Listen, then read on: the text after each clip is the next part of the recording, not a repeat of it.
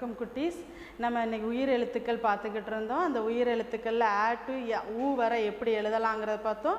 இன்னைக்கு ஏ எப்படி எழுதலாங்கிறத பார்க்கலாம். சரிங்களா?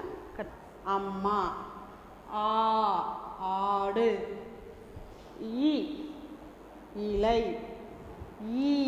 ஈக்கள், ஊ உரல், ஊதல். சரிங்களா? ஊ வர நம்ம எப்படி எழுதலாங்கிறத பார்த்தோம். இன்னைக்கு ஏ எப்படி எழுதலாங்கிறத நம்ம பார்ப்போம். சரிங்களா குழந்தைங்களே?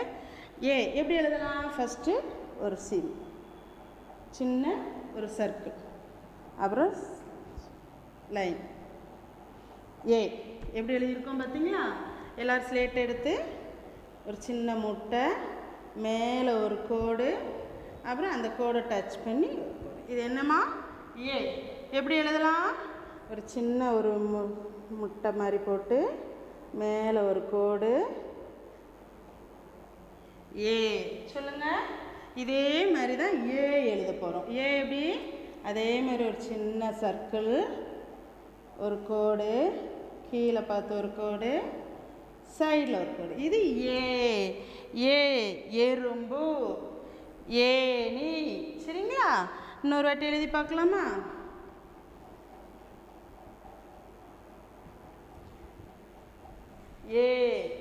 ஏனி. சரிங்களா? இதே மாதிரி ஸ்லேட்டில் எடுத்து எழுதிக்கிடுங்க. சரி, இன்னைக்கு நம்ம ஒரு ரைம்ஸ் பார்ப்போமா? ஒரு பாடல் பார்க்கலாமா? எல்லோரும் கடைக்கு போவீங்களா?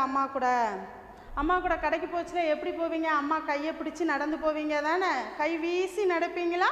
அம்மா தூக்கிட்டு போவாங்களா? இனிமேல் எல்லாரும் கை வீசி அம்மா கூட நடந்து போகணும். சரிங்களா? ஒரு பாட்டு படிப்போமா? சரி.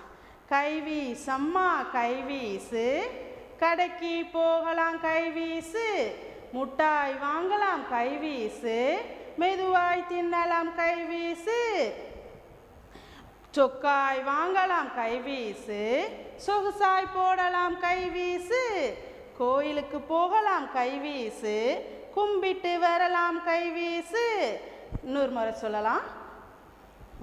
நிச்சயம் மாரி கைவீசி எல்லாரும் சொல்லணும்னா, கைவீசு அம்மா கைவீசு, கடைக்கு போகலாம் கைவீசு, முட்டாய் வாங்கலாம் கைவீசு, மெதுவாய் தின்னலாம் கைவீசு, சொக்காய் வாங்கலாம் கைவீசு, சொகுசாய் போடலாம் கைவீசு, கோயிலுக்கு போகலாம் கைவீசு, கும்பிட்டு வரலாம் கைவீசு.